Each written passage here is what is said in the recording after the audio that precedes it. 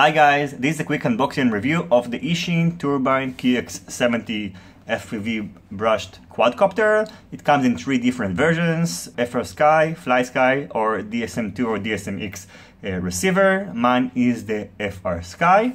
So let's open the box and see what we're getting inside. So this is everything we're getting inside. First of all, we have the quadcopter. It comes with a camera disattached to prevent the antenna from breaking on the shipping. It comes with a little sticker underneath, so you can remove it and just place it inside and it will stay like that. We're getting this USB charger for the provided 1S battery. It is done by just plugging the USB into a USB port.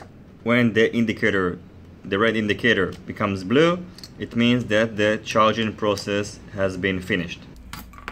The battery capacity is 600 mAh and it's one cell.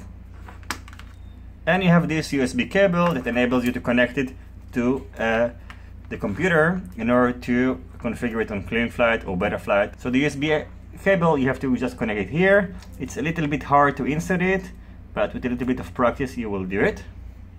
The best way to connect the USB cable, you just take a tweezer, hold it here, and then you can just press it like that. You're also getting one set of propellers and also this propeller extractor tool. Let's have a look on the quadcopter. So the body is 3D printed. The board has a built-in FR Sky receiver inside. So this is the antenna of the receiver. And you have also a LED strip on the back. Let's weigh it up and see how much it weighs. The weight of the quadcopter without the battery is 38.6 grams, and if we add the battery, it's 54.28 grams. Underneath the board you have here the buzzer port. It might be a good idea to add buzzers because these little quadcopters can get lost pretty easily on the field, so it will help you find them, find it in the grass or wherever you lose it. In order to bind this quadcopter to your Taranis, you will have to press this binding button here. It's a little bit hard to reach it, but I think you don't have to disassemble the camera in order to do it, so you just have to press it and just connect the battery while your Taranis is on binding mode and it's configured on D8. I have it on my other videos, so check for example my review of the Eachine FPV FB90. It's a similar method to bind it to your Taranis.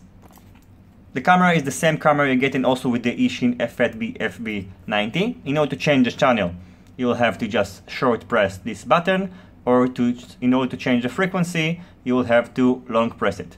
The bottom LED indicators are your channel indicators, and the top one is the frequency indicator. And this button helps you to switch between PAL and NTSC, and if you long press it, it will reverse the direction of the camera, which means it will turn it upside down. You can see the LED is very bright. I just connected to my computer, and also when you move the throttle, it changes the left. It just 2 blinks, so it helps you to see, if you fly in line of sight, to see where it's going. Okay, so I've connected the quadcopter to the computer and I'm going to walk you through all the default settings of this quadcopter.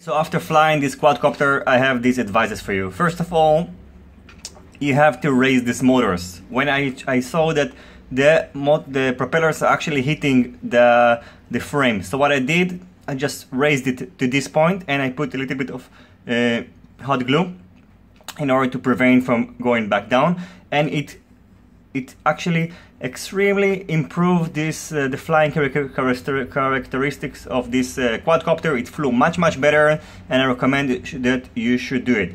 Second of all, as always, glue the propellers, which means you have to take them off, put just a little bit of hot glue and just place it back, and then just let it dry upside down. What it will do, it won't get detached very easily from the motors as it normally does.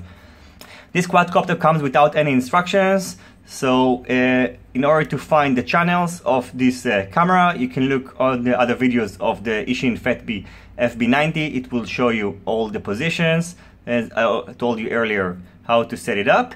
And that's about it. So I think in total this is a nice quadcopter. It's not as fragile as I thought it would be. Just do yourself a favor, raise the motors, glue the propellers, and you'll be good to go. Thank you for watching this video. I hope you enjoyed it, and don't forget to subscribe to my channel.